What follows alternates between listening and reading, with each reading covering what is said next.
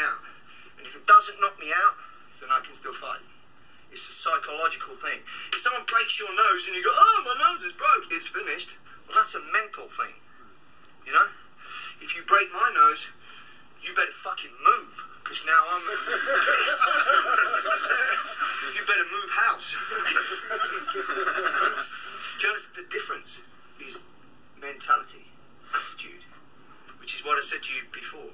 You know, I've seen one big guy, bodybuilder, boom, broken nose, he give up. I see one little guy from Scotland, tiny, 5 foot, break his nose, took 6 police officers to restrain him.